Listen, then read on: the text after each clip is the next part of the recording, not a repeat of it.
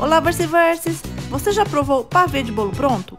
Eu costumo fazer há muito tempo e é um sucesso aqui em casa. Na panela, coloque 1 vidro de leite de coco, 1 leite condensado e 3 colheres de amido de milho dissolvido em 1 xícara de leite. Mexa bem e em seguida leve em fogo baixo até formar um creminho. Quando estiver neste ponto, acrescente 1 caixa de creme de leite.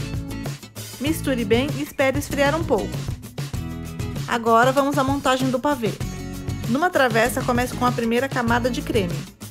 Em seguida, coloque fatias finas de bolo. Não é necessário molhar o bolo, o creme já faz esse papel. Faça outra camada de creme e outra camada de bolo.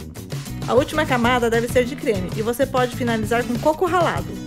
Para essa receita, eu utilizei um bolo com gotas de chocolate, mas você pode utilizar o sabor que desejar. Leve para a geladeira por 3 horas. O creme irá firmar e o bolo umedecer. Agora é só servir, ele fica bem cremoso e bem molhadinho. Essa é uma sobremesa de Natal que você pode fazer o ano todo. Já se inscreva no canal e ative o sininho para não perder nenhum vídeo. Aproveita e já deixa o seu like. Tchau! Obrigada de Nadia!